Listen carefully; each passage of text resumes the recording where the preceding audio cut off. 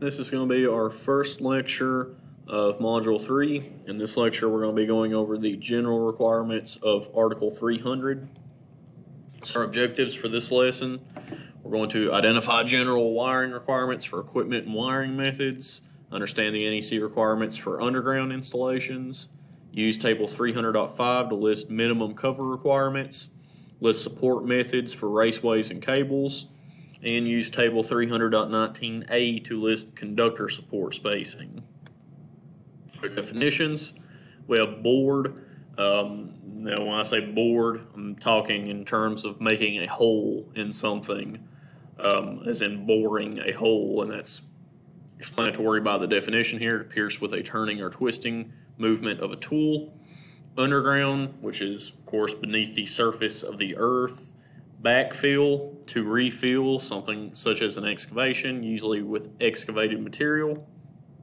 And ferrous, we've had this term come up in a couple of our previous lectures, especially in Module 2 with grounding and bonding. But ferrous means of or relating to or containing iron. And typically when we talk about ferrous materials in regard to the NEC or the electrical field, we're saying it does contain iron. So Article 300 is general requirements for wiring methods and materials. This article is going to be starting on page 134 of a 2017 NEC codebook. So Article 300 covers general wiring methods for all installations unless modified by another article. Now, you may notice this sounds really broad. Article 300 is a very broad article. It bounces around to a lot of different topics and ideas a lot. It's kind of a conglomerate of a lot of different requirements and ideas, so we will be bouncing around a lot. Wiring methods covered in Chapter 3 are for 1,000 volts nominal or less, unless otherwise limited. And notice this is not saying Article 300, this is talking about all of Chapter 3, so all our different wiring methods that we talk about in Chapter 3, whether it be AC cable, MC cable, NM cable, EMT, RMC, PVC, all those are for 1,000 volts or less, unless they otherwise limited. So we have some wiring methods covered in Chapter 3 that may be limited to only 6,000 volts nominal or less, or 240 volts nominal or less. Now we do have some that are permitted for over 1,000 volts where they are specified as being permitted for 1,000 volts. But unless we have something specifically saying we can use it for over 1,000 volts, any of the wiring methods in Chapter 3 are for under 1,000 volts only. So starting off here, we're going to be looking at the general requirements for some conductor installations. Single conductors listed in Table 310.104a must be installed as part of a wiring method. These single conductors we're referring to here are going to be your typical everyday conductors such as THHN, THWN, XHHW. You think your single individual conductors. We have to install those in some type of wiring method. We can't just run those on a wall or in a ceiling and support them. They have to be in some type of conduit or a cable tray or part of some type of cable assembly. All conductors for the same circuit must be contained in the same wiring method unless permitted by 300.3b1 through 4. In other words, if we take a typical 120 volts circuit that has just a current carrying conductor, a grounded or neutral conductor, and an equipment grounding conductor, in other words, a black, white, and a green wire, we have to have all three of those wires in that same wiring method. So if we're using NM cable, for an example, we can't run two pieces of NM and use the black wire as our current carrying conductor in one of the cables and then use the neutral and the grounding conductor out of the other cable for one circuit. They would all have to be part of the same cable. And same idea if we're installing them in conduit. We can't run two separate conduits, one for the hot and one for the neutral and then another one for the ground. They have to be in the same conduit. The only exceptions we have to this are the 300.3b1 through 4, which are for parallel installations. Obviously, The whole concept of parallel is we're going to have multiple cables or multiple raceways to feed the same piece of equipment. For grounding and bonding conductors, we do have exceptions that allow us to actually run on the outside of a cable or a conductor for the grounding or the bonding conductor. Non-ferrous wiring methods, in other words, under certain circumstances, if we're using, say, PVC conduit or an M cable, we do have some certain specific exceptions to when we can use them in that method. And for column width panel board enclosures, we have some specific exceptions for those as well in regards to this 300.3b rule. Now for different systems, this is sticking kind of with the same idea of conductor installations, but from a kind of a little bit of a different standpoint. Conductors for different circuits are permitted to be in the same raceway or cable. The installation of all conductors must be rated for the highest voltage of any circuit. In other words, if we take a typical installation we see a lot of times using EMT conduit, if we happen to have 2 or 3 circuits that are in the same pathway of that EMT, we'll usually pull all 2 or 3 of those circuits in the same conduit, the same piece of EMT, and then drop them off as we hit those circuits. And that's what 300.3C1 here is telling us, is that we're permitted to do that.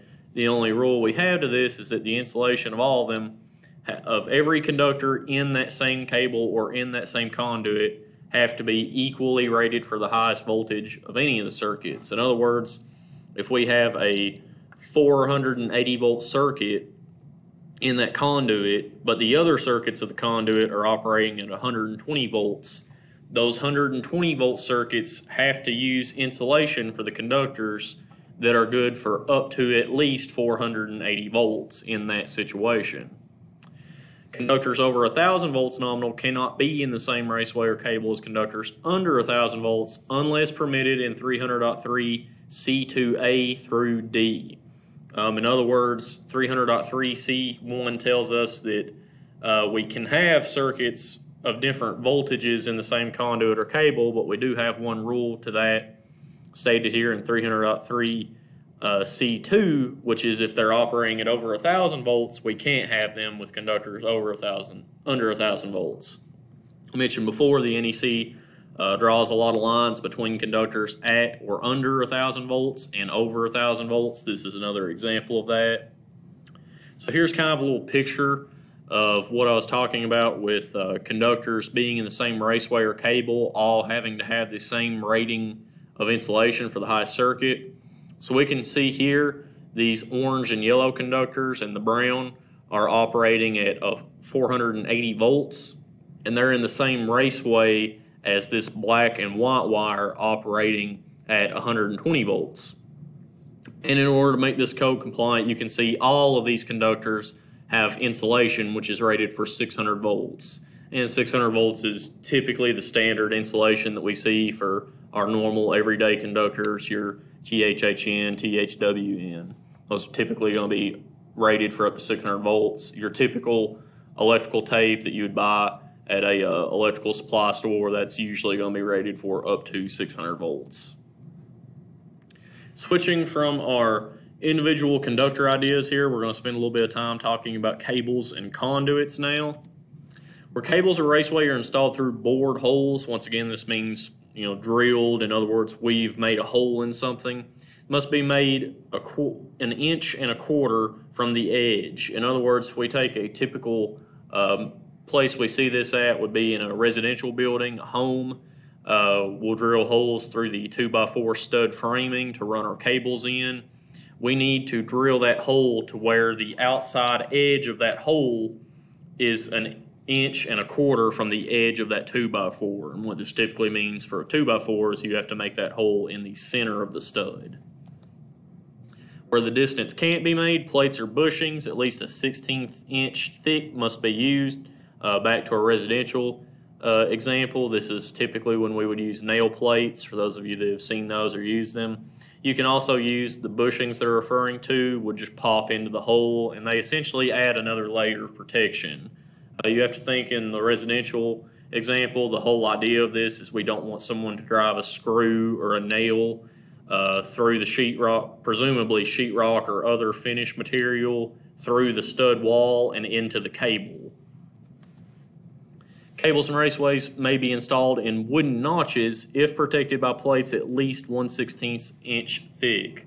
In other words, instead of boring a hole in that same 2x4, we could make a notch on one side of the 2x4 to install the cable or the raceway in, but we would have to go back to using that nail plate or something similar to that in order to protect it. Sticking with our cable and conduit installations now, we're going to be talking about those a little bit more. Non-metallic cables that pass through slots or holes in metal members must be protected by listed bushings or grommets. What they're referring to by metal members here is going to be if you're using metal studs, if you've ever worked in a commercial building such as an office, and they've actually started using them in residential as well. We have a picture on our next slide that will show a little bit more about what I'm talking about here. Where it's likely screws may penetrate the cables or raceways, a plate or clip not less than 1/16 inch thick must be used. You'll see the NEC use this term where it is likely quite a bit. In reality, this is up to the decision of the AHJ whether something is likely or not. You typically have to use just kind of a common sense call on whether or not it makes sense that something may be, for this situation, a screw may penetrate it in a given situation, what the likelihood that someone would do that is. For instance, in a home, it's a lot more likely that up to 6 feet, a screw or a nail may penetrate a cable that's installed in a wall, since that would be more likely to be where you would hang maybe a picture or a TV from, versus if it were installed at 8 feet close to the ceiling, it would be a lot less likely. So here are pictures here. You can see on the left-hand side we have some NM cable, non-metallic cable being installed through some 2x4 studs, and we can see for this particular installation they did have to install those nail plates over the front of the studs. On our right here you can see some NM cable being installed through some metal studs, and they're using those insulating bushings that we talked about. That's just to prevent the cable from getting damaged on the edge of the stud. So now we're going to be continue kind of to talk about mainly conduit ideas here. We do have some other fittings that can fall into this realm as well, some specific requirements for those. Raceways that contain 4-gauge or larger conductors must use one of the following when entering an enclosure. So regardless of the size of the raceway, if we have 4-gauge conductors installed inside that raceway and we're terminating at an enclosure, whether it be a panel or a junction box or otherwise, we have to use one of these methods to protect those conductors. A fitting that provides a smooth insulated surface, a listed middle fitting with smooth rounded edges, separation from the fitting or raceway using an insulating material that's fastened in place, or threaded hubs or bosses that are integral to the enclosure that provide a smooth, rounded, or flared entry. The idea behind this is just once we get up to a 4-gauge conductor and larger, the conductor's heavy enough that if gravity forces it down onto the edge of that entry point or that fitting, the conductor can actually eventually cut into its own insulation from its own weight pressing against that edge. So we want it to be something smooth and not sharp to where it won't do that over time. Once again, this is just due to the weight once we get to a 4-gauge wire and larger. Moving on now, we're going to be switching up and talking about underground installation specifically, and this applies to both conduit and cables. We have some specific requirements for cables, some specific requirements for conduits, and we have some that are general to both. Direct buried cables and raceways must be installed per table 300.5. We're going to be taking a look at that table, I believe, on the very next slide. The interior of enclosures or raceways installed underground is considered a wet location. This is important for us to know. Run into a lot of times people will pull, say, NM cable or some other type of conductor that's only rated for a dry location in a raceway that's installed underground.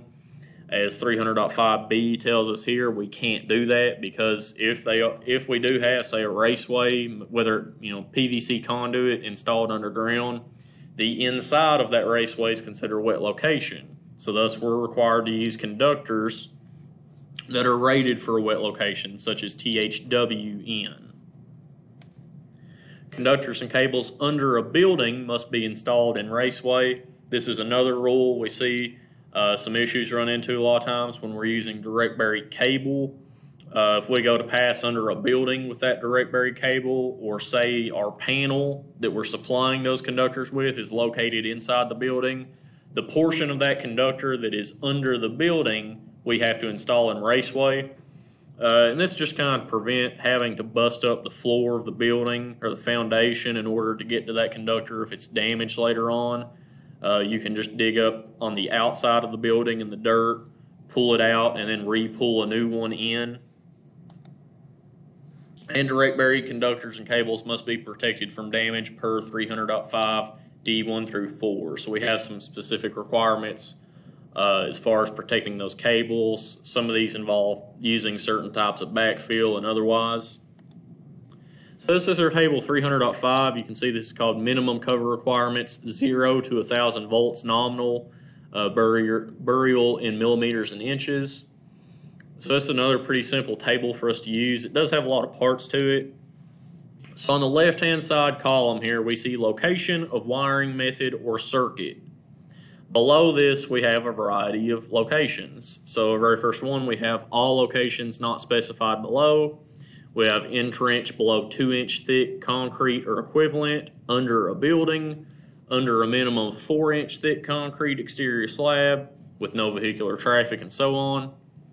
So the first step we want to take when we're using this table is we have to determine where are we installing our conductors at. So as an example, I'm going to say that we're installing them on the third to last item under streets, highways, roads, alleys, driveways, and parking lots. The next thing we want to do is we want to figure out what type of wiring method we're using. So in our columns 1 through 5, we can see for column 1, we have direct burial cables or conductors. Column 2, we have rigid metal conduit or intermediate metal conduit. And then column 3, we have non-metallic raceways listed for direct burial without concrete encasement or other approved raceways. So once we figured out a wiring method, for the sake of argument, I'm going to say that we're going to be using column 1, direct burial cable or conductors. All we're going to do is we're going to match that row and that column together. So our row is under streets, highways, roads, alleys, driveways, and parking lots. Our column is direct burial cables or conductors. And where those two meet at, we see we have 24 inches. So this means that we would have to, if we're installing direct burial cable under a street, highway, road, so on, we have to install those cables so that they are 24 inches below grade. For another example, if we look at under a building and we're using the same column, direct burial cables or conductors, we see that we don't have to install them under any amount of burial. We can actually just lay these flat and let the slab of the building or foundation, whatever it may be, cover them. We don't have to trench them. Now typically in that situation you'd have to trench it just enough so that the top of the ditch is level with grade for the sake of how the foundation has to go on the building, but we don't have any specific burial requirements. Moving on, we have some more specific requirements for raceways. Where raceways are exposed to different temperatures and condensation is an issue, they must be sealed to prevent the warm air circulating to the cold section. We run into this a lot when we're dealing with maybe some type of refrigerated building where certain temperatures are kept at a normal, high 60 to low 70 degree temperature, and we have freezer areas where they can be below 30 degrees. And we have the same conduit running between those two areas. It can cause condensation and moisture to start to build up. We have to seal those two, the inside of that raceway as well as the outside, to prevent that from happening. And the sealants that we use for that have to be listed for use with the conductors and the cables. In other words, we can't just use any old type of sealant because they may cause damage to the insulation of the conductors. Where needed, expansion or deflection fittings must be used with raceways due to thermal expansion. We run into this a lot when we install PVC exposed. PVC will expand and shrink with the heat and the cold, as most things do. If we don't have it's called an expansion fitting installed with that, over time that expansion and contraction will actually cause the PVC to pull apart. It'll pull out of its couplings or its fittings, thus exposing the conductors that are installed within. So we install an expansion fitting or an expansion coupling, which essentially gives it room for that expansion and contraction to happen without damaging the rest of the system. Sticking with our raceways, we have some specificness when it comes to installing them in wet locations and for their required continuity. The interior of raceways installed above grade in a wet location is also considered a wet location. This kind of mirrors our rule about being installed underground. They're considered a wet location. That's because, and the underground rule kind of goes with this in that usually when something is installed below ground or underground is considered a wet location. So this rule kind of forces that rule to exist, where when it's installed in a wet location, the inside of it's considered a wet location.